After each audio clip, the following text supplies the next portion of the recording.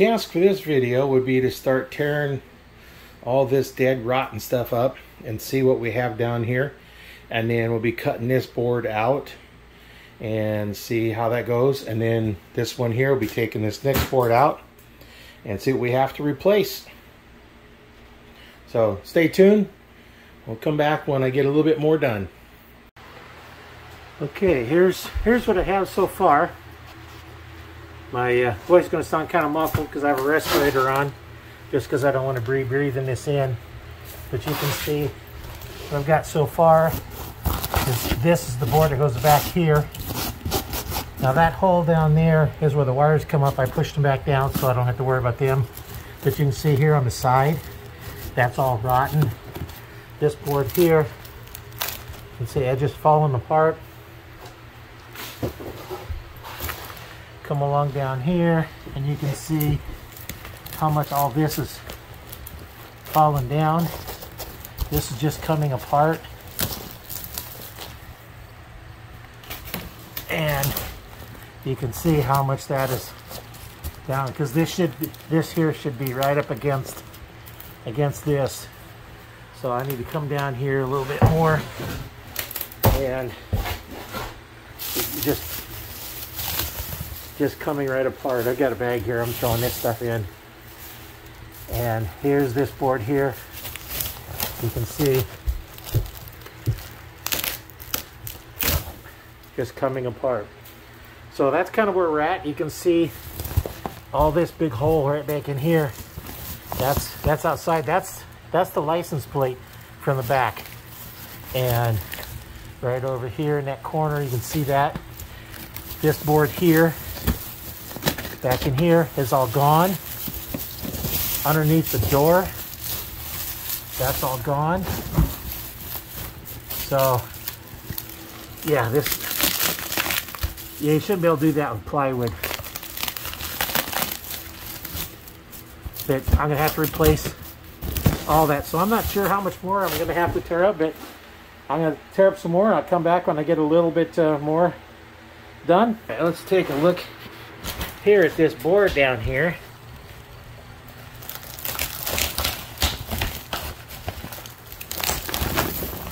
It's just falling right apart. This here is a lining on the bottom to keep moisture and stuff from coming up on it. Or in this case, it helped trap the moisture, I think. So we're just going to have to start pulling off where it's stapled or something.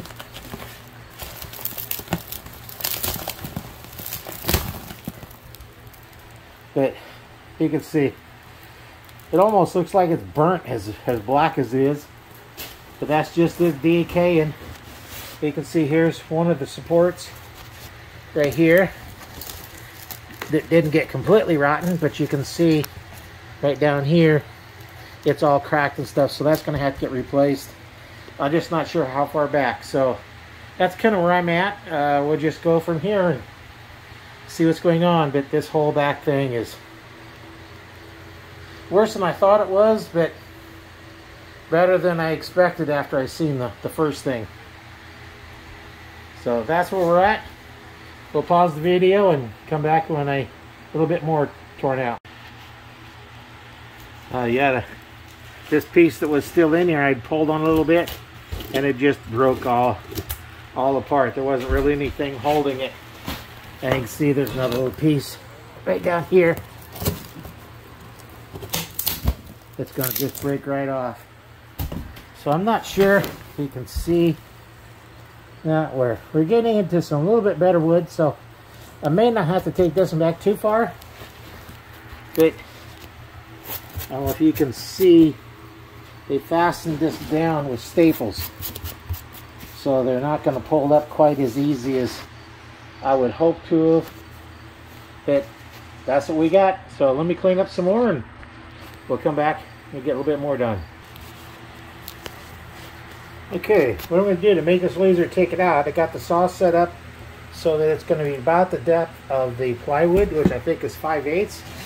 So what I'll do is I'll cut right along down here, and that'll let me free that up. And then I'll do the same thing on the other side so I can start taking those pieces up. I'm not going to do this section over here just yet. I want to do this one so I can see how much boards I have to replace. If I don't have to replace the supports like this, then I'll go back as far as I have to for that. So let me pause this again, and I'll make those cuts and come back, because I'm sure you don't want to watch me and listen to me make those cuts. If you look, you might see them too well, but you can see as I open this up, there's a lot of ants in here. So as I have this off, I'm going to have to spray for them, because we don't want those in here, because they'll just keep eating the rest of the stuff up. Alright, pulled the insulation back, and it looks like we have good wood all the way up to just about that corner. So I'm going to be able to stub in another piece. Not exactly sure what kind of joint I'm going to put in there, but I'll put a joint in there to be nice and solid. And that's where I have to go back to, is there. So let me get some ant spray, and I'll spray for those ants if it gets too bad. Alright, this is the other side. And let's look down here by the door. Underneath, the board is all rotten underneath. And it's rotten up to here. And if you look, this is the plywood that was rotten. That's all shot. But it looks like I might not be too bad on the board.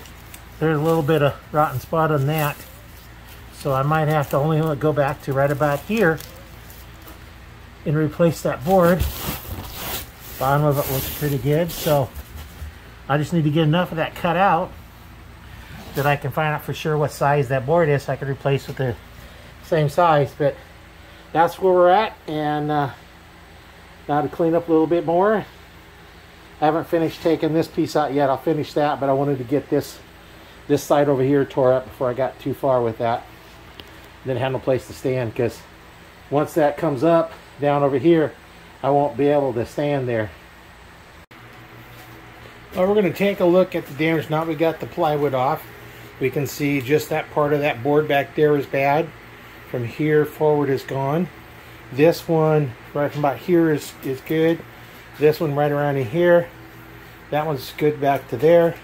This one I don't know yet, because I need to take more of this off. So with these boards being good all the way around here, what I'm thinking I might do is go ahead, once I repair this over here, I might just put another board alongside of it to give it extra support, and then not try and take all this up underneath there, because that's good. Take out what I have that's bad down here, where it bolts down to the frame. And then there was no bolts going through the back piece. It was just kind of nailed along there. And then I have a bolt back here, I have a bolt here, and then I have another bolt right up here. And I'm going to take this board out from right around here someplace, past that there, maybe right up in here, and put it all the way down there. Then what I'll do is I think I'll run another board along there, and then come back to this one is good here. So I'll probably cut right along that board and take this section out, so I'll have a nice size section to replace, because you can't just do one. It's just not stable enough. So I'll do that, and then I think that's what I'll take up. I'll go ahead and take this piece up, and then I'll be able to put another board along here to put my new one on. Not quite the best way to do it, but it's the best with what I have here. So I think that's what my process is going to be here. I just need to finish cleaning the rest of this up. They have insulation there, so I'll put some more insulation once they're all done. What I might do is put the frame in, and then see if we can figure out where it's leaking from. Watch it, make sure it's not getting wet.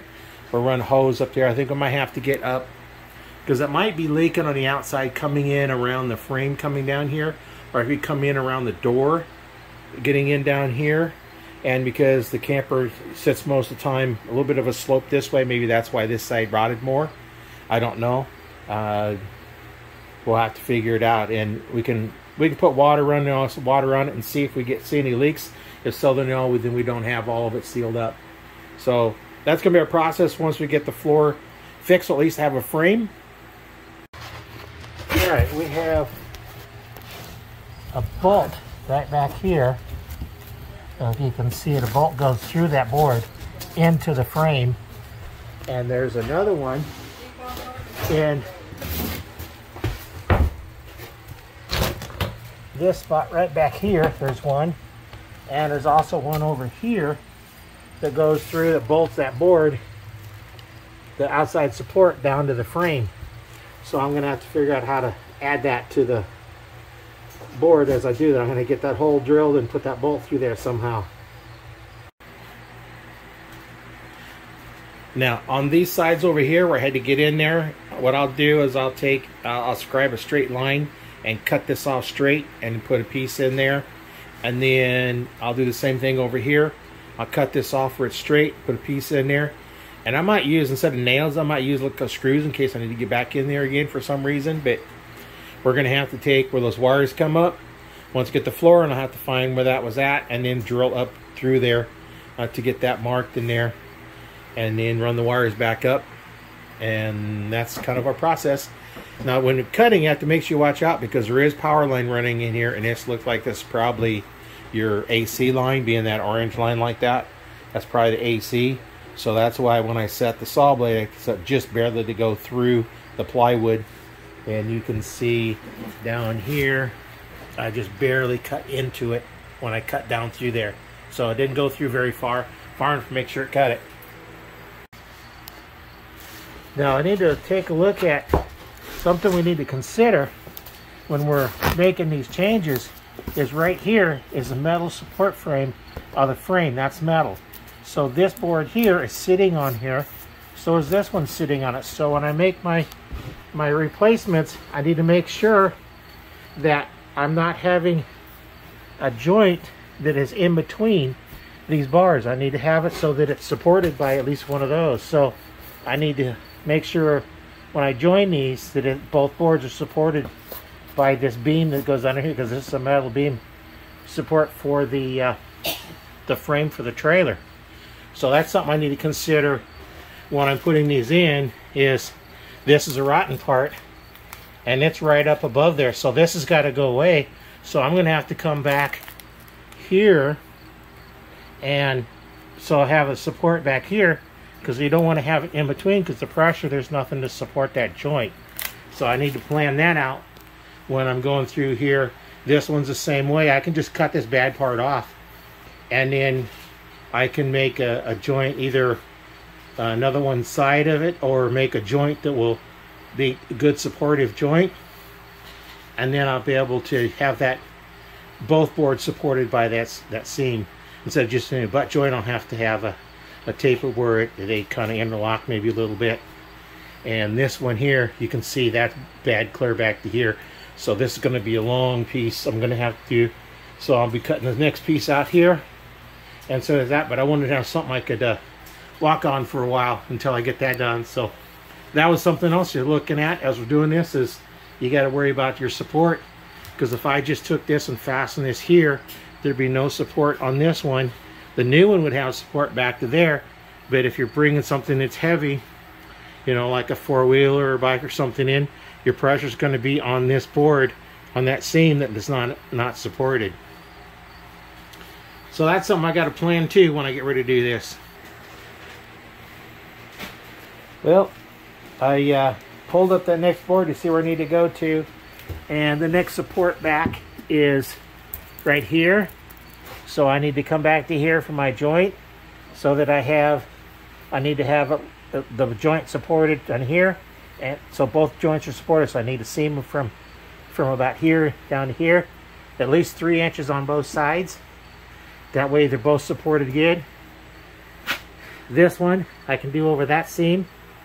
This next one, because it's rotten over the seam, I need to bring it back, clear back to here. So I'm going to have to cut another section out of this one, because that needs to come back. So I might have to cut clear back to here on this one to take all this out. But I'm going to wait, because I need something to sit on while I'm working on it. So I think the next thing I'll do is I need to work on this outside piece, this back piece, and the outside piece again. So what I might do is start the next one is have a back piece that runs back all the way back here. Do that one, and then work on the sides. This one here be probably a little bit less work because it's a little shorter, so I'll have to bring that in there somehow and anchor it down. You can probably tell my voice is muffled a little bit. This is the respirator mask. As you put it up something a little bit lighter, you can see how much dirt there was on that. And that's how much these respirators have saved. The inside is clean. Around the outside is not too well, but you can see the inside, so I've been breathing clean air. The outside's dirty. And you can't wear those surgical masks, those kind of disposable ones, because they don't seal good enough to do this. You have to have a real respirator mask like this when you're working with dusty environments. They just have to seal so much better.